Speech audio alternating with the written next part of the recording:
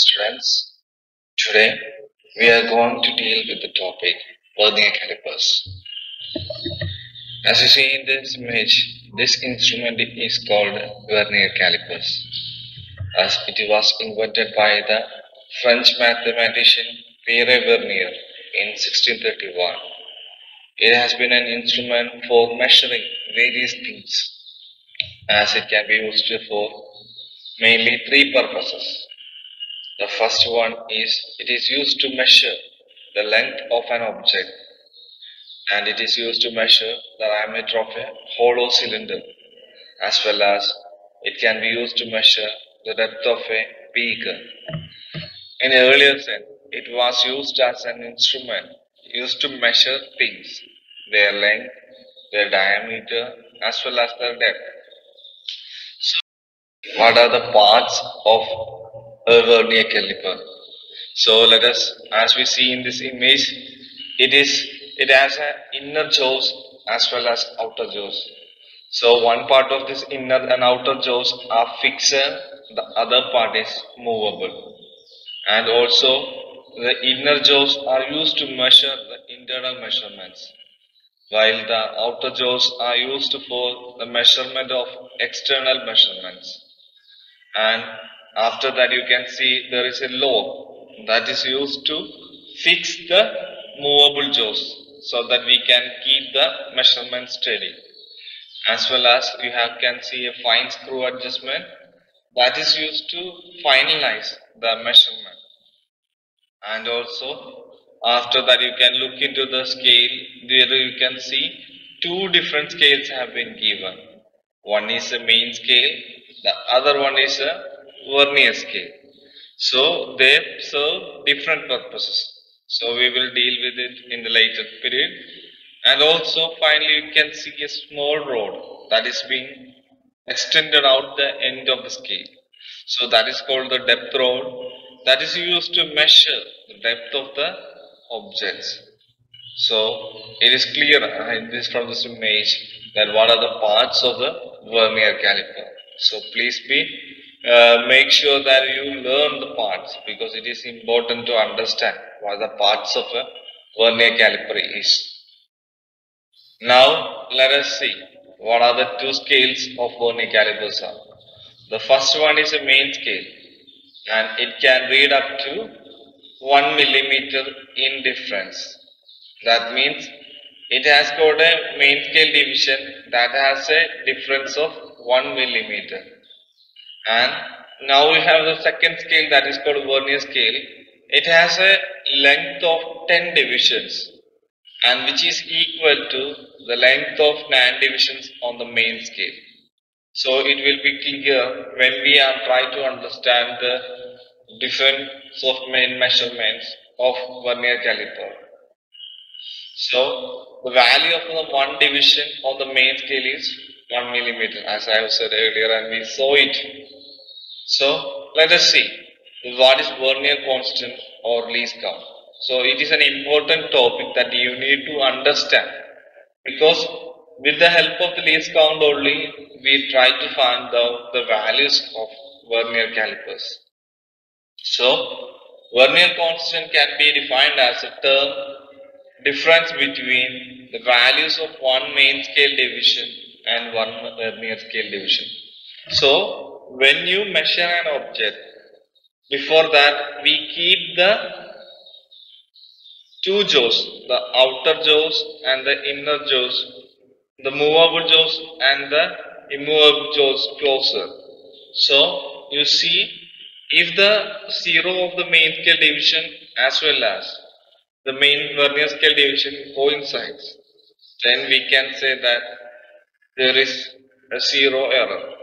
Or later we see what it is in understanding of vernier constant. So the least count can be understood as the value of one main scale division divided by the total number of divisions on the vernier. So let us say the value of one division on main scale is 1 millimeter, and total number of divisions on vernier is 10. So it is equal to 1 millimeter divided by 10, that is 0.1 millimeter or 0.01 centimeter.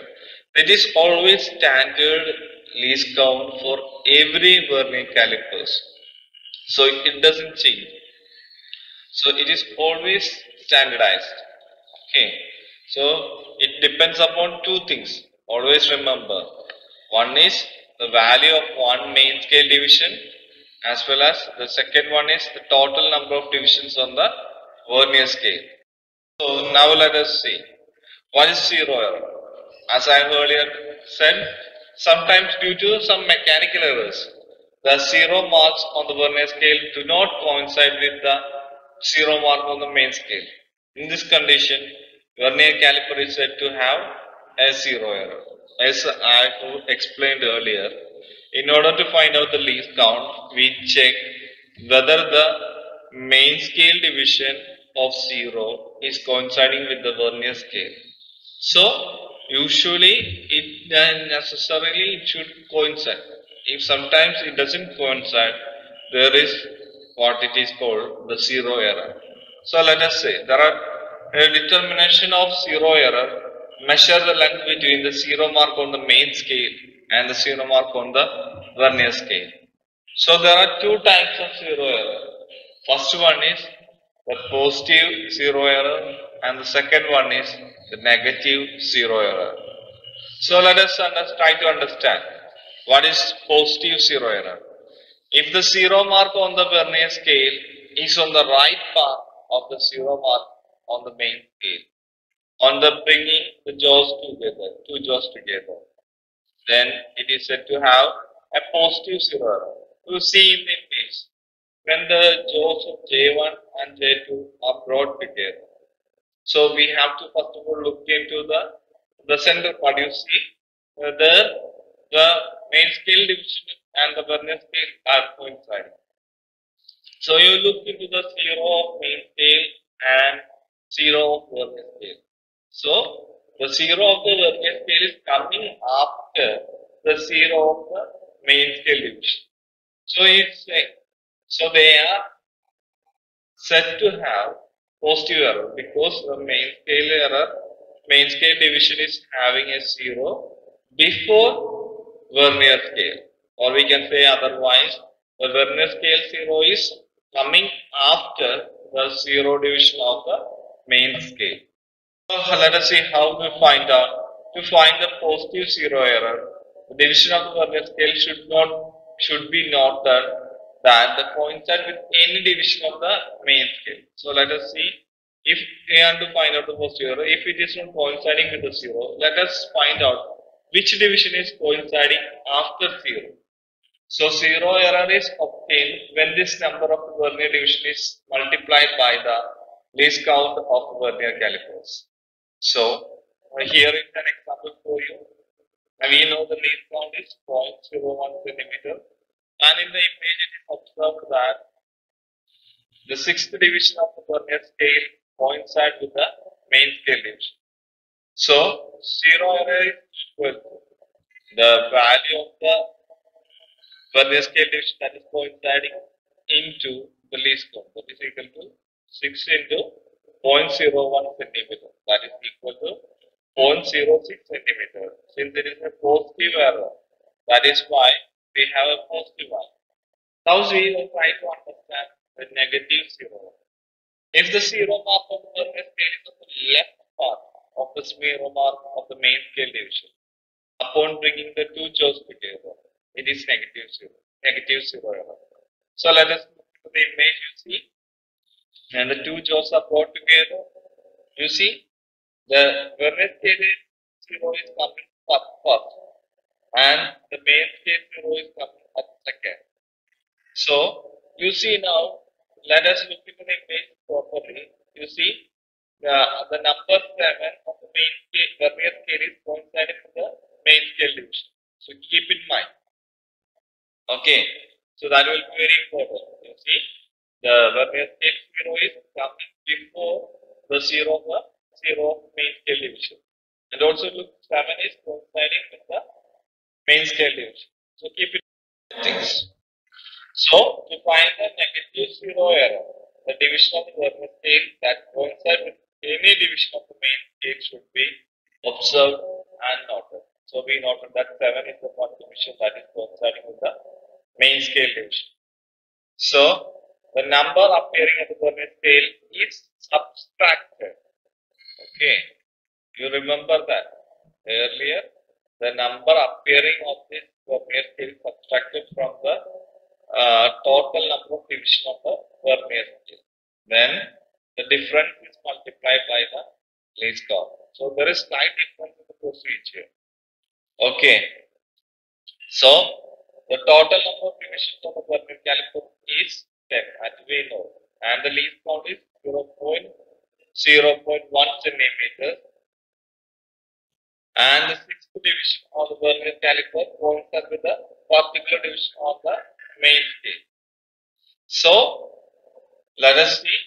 0 error is equal to, we have to negative error, that is why the negative sign is put here, and we have to minus the value that coincide with the main scale division.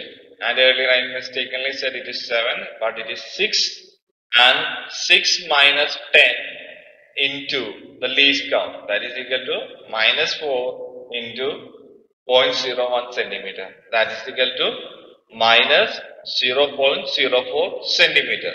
So once again I will explain how it happened. Since it is a negative zero error, that is why we have put a negative on the outside. And also in the negative zero error, what we should do? We should first of all take the number that coincide Vernier division coinciding with the main scale division, and that number should be minus from the total number of divisions on the Vernier scale, and the resulting value is multiplied with the least count. That is supposed to be we get as a negative zero error. Okay, so that is what it is clear. I hope it is clear for you. And now let us say, in order to get the correct measurement of the Vernier calipers with zero error, the zero error with proper sign is always subtracted from the observed reading. Okay, so the final reading, in order to get the final reading, what we have to do? We have to subtract from the observed reading with the zero error. Okay, so correct reading is equal to observed reading minus zero error with the proper sign. So we will understand when we go into the details of its tables. So now let us see how we do a measurement of a length of an object with the Vernier calipers and its procedure. So what we first do? First we have to find the least count and zero error of the Vernier calipers. As we know, the least count is what? Least count is the number of divisions on the main scale divided by the total number of divisions on the Vernier scale.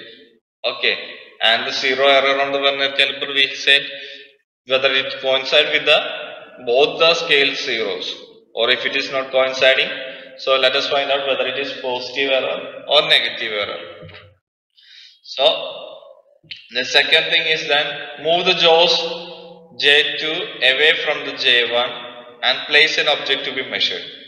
So now we are going to measure a length of an object. So place it in between J1 and J2, the jaws, and move the J2 jaw towards the jaw till it touches the object, and tighten the screw S to fix the Vernier caliper in its position.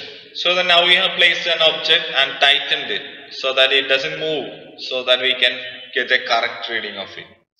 Now we are going to note the main scale reading. So what is the main scale reading of the distance or the length of the object? Then note the divisions on the Vernier, P divisions on the Vernier scale, which is coinciding or is in line with any divisions on the main scale. So that is very important thing we have to do it. We have to look into the Vernier scale, whether on which division is coming at the straight line with the main scale division, and according to that we have to multiply the Vernier division with the least count. Okay, that is called Vernier scale reading. So Vernier scale reading is equal to P into least count. Okay. So now the fourth procedure is that after that add the Vernier scale reading to the main scale reading, and that will give you the observed length. So Vernier scale reading you got. Now we have already noted the main scale reading. So now we have to add those both together. So that will give you the observed length. So once you have done this procedure, we have to repeat this thing 2 or 3 times. And after that, we have to put these values in these tables. Okay. So first of all, total number of divisions of the Vernier scale. That is about for the least count. We do know the value of one division on the man scale. Then we will find the least count. Then the 0. Now you will see the table for writing the main scale reading, Vernier scale reading, and when Vernier divisions coinciding, and finally the observed length. So that procedure now we just saw. So and finally from the mean observed length we have to subtract the 0 error in order to get the correct reading. So and then whenever we should subtract the 0 error, we should do it with the proper sign to obtain the true measurement. So the true measurement can be said, or the first of all we have to look into the observed length. So observed length is equal to main scale reading plus Vernier scale division, that is coinciding with the division on the main scale into least count, that we know it. And the true division will become is equal to observed length minus the 0 error. Okay, with the proper sign. And for example, let us see an example. So let us look into an image that is given here. You see, it is given that we have a Vernier caliper of an object reading. So first of all it is we have to look into which division is coinciding here. So you see it is the 6th division that is coinciding here. Okay. Let us do. So the P is equal to 6th and Vernier scale reading is equal to the least count. We can found it as 0.01 into the P division. Okay, Pth division, that is 6 into 0.01, that is equal to 0.06 centimeter is the Vernier scale reading. And hence, now let us look into the observed scale reading. The observed scale reading is equal to main scale reading plus Vernier scale reading. And that will be, you see, that is third division is the starting one. You see, after 5, 5.1, 5.2, 5.3 is the main scale reading, that is just ahead of the 0 division on the Vernier scale. So that is the main scale reading. So 5.3 plus 0.06 is equal to 5.36 centimeters. Okay, you have to remember that it is centimeters and millimeters difference. Okay, this should be clear. So 5.36 is the observed reading here. Since we have to find out, the next thing is whether it is free from 0 error. If it doesn't have a 0 error, this will be the true length. If it have a 0 error, whether is it positive or negative, we have to subtract the positive and or negative error from this value. Then only we will get the true length. Okay, is that clear? So we will look into another example. Let's say an instrument there are 25 divisions on the Vernier scale. Earlier we were looking into 10 divisions. So now a Vernier scale is having 25 divisions and which have length of 24 divisions on the main scale. So 1 centimeter on the main scale is divided into 20 equal parts. So now we are requested to find out the least count. So be clear with that. Vernier scale is having 25 divisions, but which is of 24 divisions according to the main scale. And 1 centimeter on the main scale is divided into 20 parts. So let us see how do we find the least count. So first of all, we have to find out the value of one main scale division. That is equal to, that is x is about used to do it.